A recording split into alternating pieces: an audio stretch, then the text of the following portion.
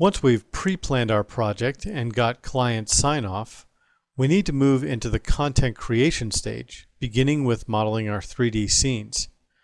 We'll start to open 3ds Max and create the models we'll need for the first panel of our storyboard. We'll do this by first working with 2D shapes, an efficient and effective method of creating the basis for your 3D models.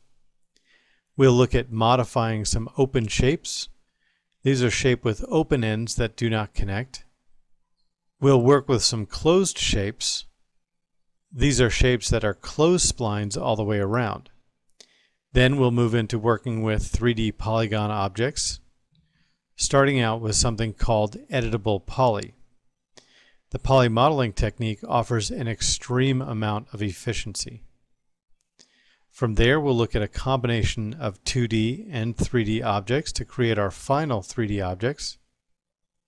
We'll look at objects called compound objects, one of which will allow us to cut a 2D shape into a 3D object to define the edges of roadways.